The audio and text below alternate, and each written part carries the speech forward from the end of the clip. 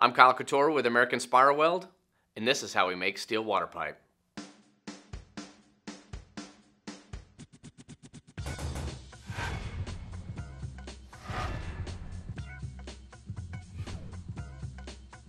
To start off the steel manufacturing process, we bring in the raw material, which would be steel coil. So that coil is going to be loaded onto the mill, it's going to be fed into the forming section of the mill, and that's where the spiral welding will occur in manufacture of the pipe ultimately. Once the coil is loaded on the end of the mill, it's going to be fed into the mill where we're going to start to flatten it. So it's going to go through a series of rolls trying to flatten and also maintain straightness as is presented into the forming section.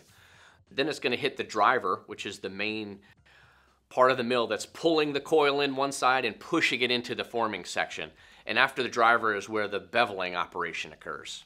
So once it's into the forming section, it's also coming around and getting that first initial inside diameter weld. During that phase, we're actually welding the ID and the OD to accomplish a complete joint penetration weld, a CJP weld in that area. Once the ID weld is accomplished, pipe's going to rotate around a couple times and then the OD weld will be complete, making that CJP joint. The weld process is what we call SAW, submerged arc welding, and it's where the weld occurs under a mantle of flux. It's a very efficient process and it's also very automated, which allows us to be very consistent with the welding of the pipe. The spiral pipe manufacturing process is continuous, and in theory the pipe made off the mill can be infinite length.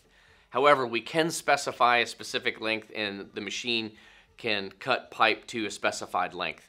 We use a plasma torch set per the project requirement length of pipe, and that's going to create a cut while the pipe is actually being formed, so that cutting mechanism is going to translate with the pipe that's being made, and so you have a nice clean circumferential cut to the desired length. On the quality side, we want to be sure that the SAW weld is performed as we expect. On a incremental basis, we're going to perform destructive testing on that weld, and those are called weld production tests.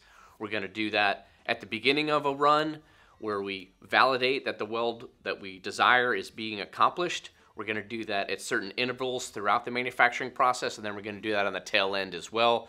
That way we can have bracketed areas where we have validated the weld through a weld production test. Once the pipe is cut from the mill at the specified length, it's going to be transferred to an inspection station and ultimately a staging area where it'll be staged until we're ready for bell expansion.